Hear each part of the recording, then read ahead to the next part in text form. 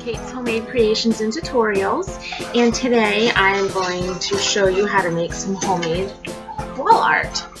This one I have to reprint it because when I was ripping it did that, but I have another one that I haven't put in a frame yet that I can show you. Set this aside here. I am redoing my bathroom. I decided to go with a seashell sort of ocean theme. So instead of buying pre-made wall art, because it can get really, really expensive really fast. I mean, I bought this today at Walmart. It says relax. If you can really see it because of the sun. But I mean, even this, I don't know, it's probably 6 by 8 for the say. This was already $4. So the cost of the decorations can add up really quickly. So what you need to do is have a picture frame. I got 2 of them at Walmart for $2 a piece. I could have gone to the Dollar Tree and gotten them for $1, but I was at Walmart. It's already taken apart, but just a simple 8 by 10 picture frame will do, or any size, whatever size you want to do. And what I did was I went online and typed into Google quotes about the ocean, and then I copied them into a WordPad, and this is probably going to come out backwards, and then I printed it. This one says, catch a wave and you're sitting on top of the world. And you can print it on colored paper, but for the sake of the tutorial I just did white. So there's that. And this is very simple.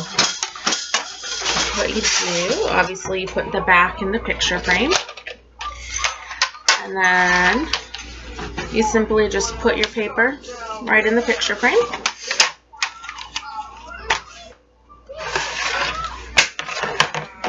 There we go.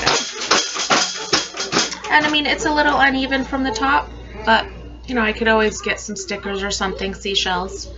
And I mean, you just hang it on your wall, and $2.